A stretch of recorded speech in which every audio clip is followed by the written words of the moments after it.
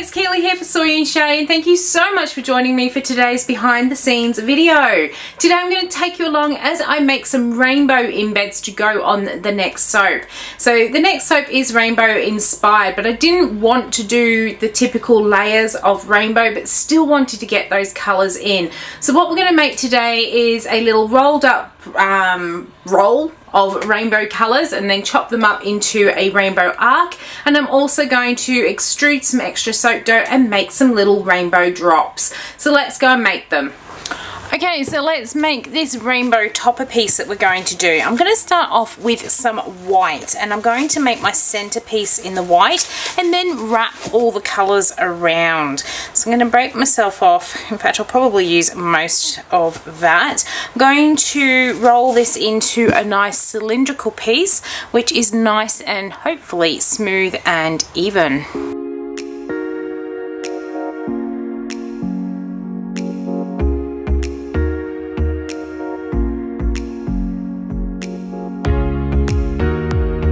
So that piece is looking pretty good. This is really long. So I can grab my little tin, and I have got my cutters. I am going to cut that one in half, and we're probably only going to use that one half there. Because I'm going to be rolling the next bit of soap dough out, I am going to use a little bit of biodegradable film. Although I don't have much issue with this soap dough sticking to my bench, it's always better to be safe than sorry. Looking at a rainbow, we always have red on the outside and it comes down into indigo. And for the first time ever, I am actually going to put both purples into my rainbow, so the indigo and the violet. Usually if I do a layered soap, I only put the one purple because it's just that little bit easier, but this time around let's go for that extra purple. I'm going to break a bit off. I'm going to start just conditioning this up a little bit, then I'm going to roll it out.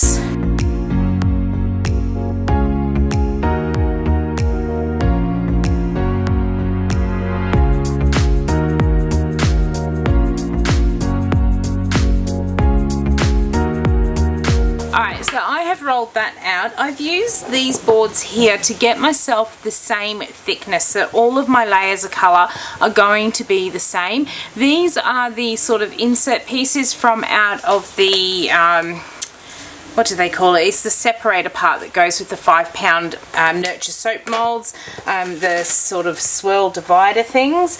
So I'm going to use those to guide my rolling pin so we end up with the same thickness on each of these colours. I'm going to get into this purple if I can. So I'm into my purple piece here. I am going to pop this one on the top here. I have a little bit of distilled water in here. I'm going to use my brush. I'm going to wet the soap just so that all of my layers stick together well. And now what I'm going to do is roll this white piece in here. But what I will start by doing is creating a nice straight edge, because that is always easier to join straight edges together when we roll it around.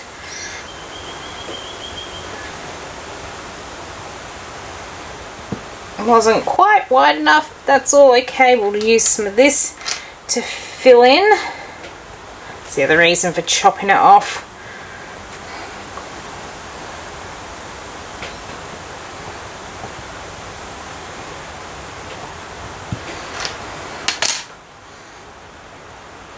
Give that a roll to get it nice and smooth and to make sure that it is well stuck together. Okay, so there is the first layer of our rainbow all done up here. It has got really windy outside, so hopefully it's not going to make too much noise on the camera. So we've got that first colour. Next I'm going to do similar but with the darker purple here. I will need a little bit more. By the time I get up to the red, I'm going to be needing a lot more of that colour, because you will need a bigger piece each time we wrap it.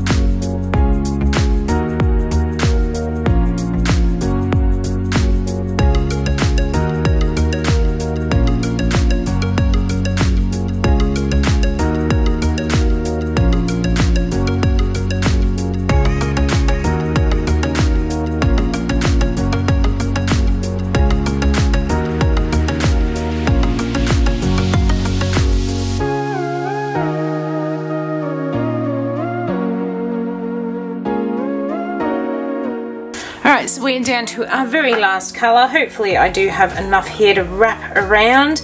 If not, I actually don't need the whole length of this, so I can always trim it down and get a little bit more off. But let's see how we go. So that's the red starting to stick.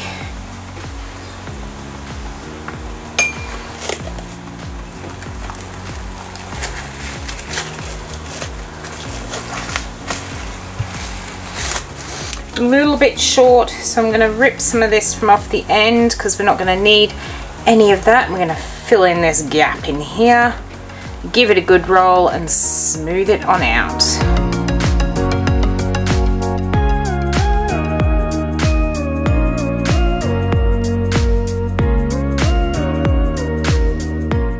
Alright, so that is all rolled together. I'm going to leave it sit here for about 5 minutes just to let it rest and all come together.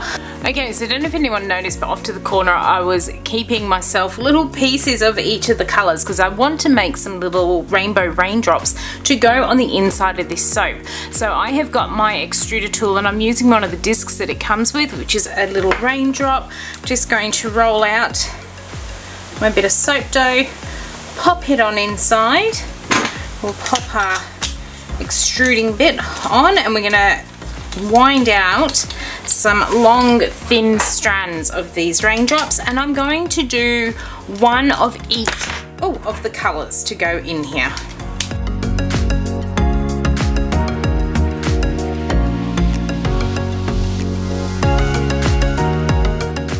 Not bothered if there's a few little kinks in here, but I'm going to try and get them so that they're not twisted, so they'll be the right way when they go into the soap. Now I know that this here is about 1 centimetre shorter than my mould, so I'm just going to line that up against the end and I'm going to cut these down to size. Go about there, and I'm going to do the same for each of my rainbow colours.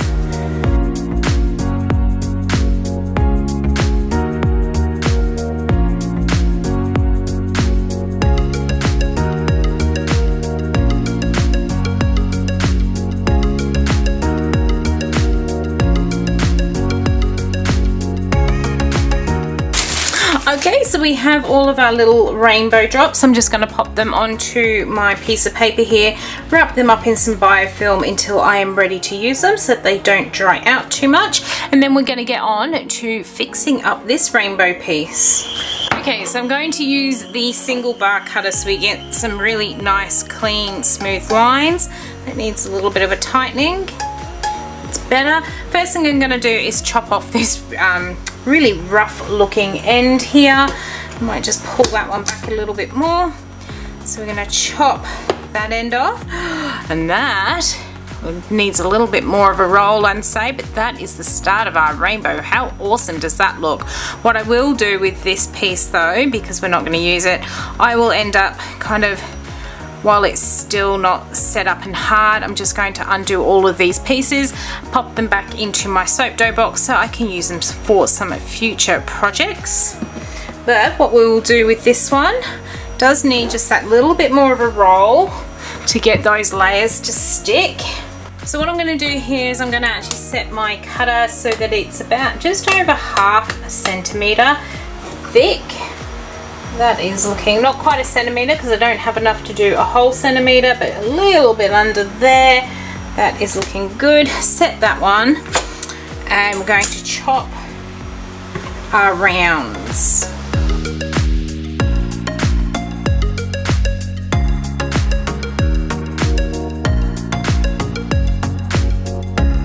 And now what I'm going to do, I'm going to loosen that off, and I'm going to cut all of these in half.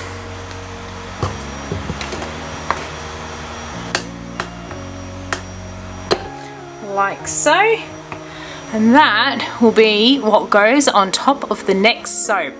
I absolutely love how they have come up.